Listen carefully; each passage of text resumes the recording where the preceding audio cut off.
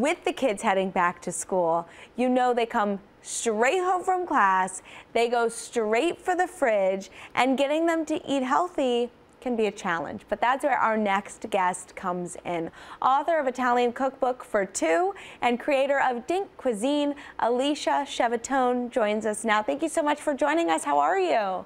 Hey, Alyssa, I'm doing great, thanks. How are you doing? Oh, I'm so good. I don't know if you were the same way, but you got home from school, you look in the fridge, there's nothing there.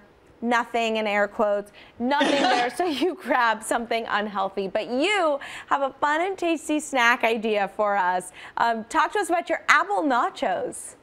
Apple nachos, I mean, it just sounds good, doesn't it? Yeah. And it's so easy. Honestly, when I come home from school, when I did come home from school, I always chose apples and peanut butter. So I've got a fun riff on that.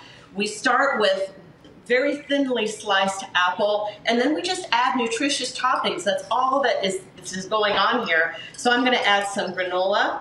We're gonna put a few more slices of apple, and we're just gonna build on this, a nutritious snack. After that, a little bit of raisin, some more apple slices, and then how about a little bit of shredded coconut? There's a lot of nutrients in shredded coconut. Put a little bit more on here, but since every great plate of nachos has some great sauce on it, what I did was I stuck some creamy peanut butter in the blender with some milk and put it in a squeeze bottle, and we're just gonna squeeze that on top, and your kids are gonna have fun doing this. Oh my gosh, that is a genius idea.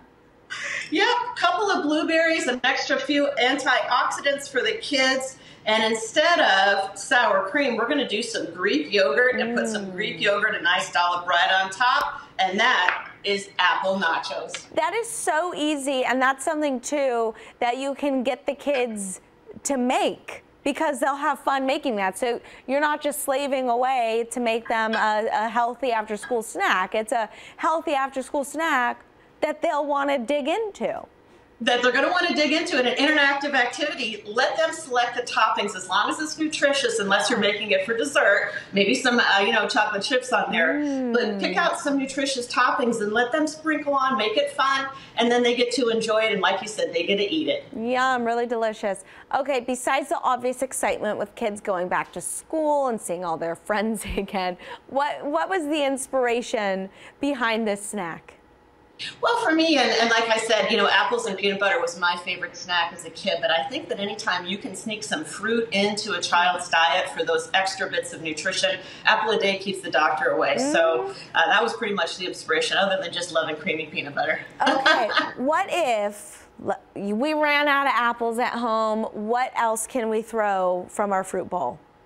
Those are perishable items, but maybe we should change the name of this to just fruit nachos, because you can make this with bananas, you can make it with pears. But my recommendation, in case you don't have any fruit in the fruit bowl, keep some apple chips on hand, maybe some dehydrated fruit. This would work great for that. Even some graham crackers, which do have a little bit of sugar, but dehydrated fruit is a great alternative. Okay, that is great to know. Alicia Shevetone, Italian Cookbook for Two, also a Dink Cuisine. You can follow her there. Thank you so much for joining us.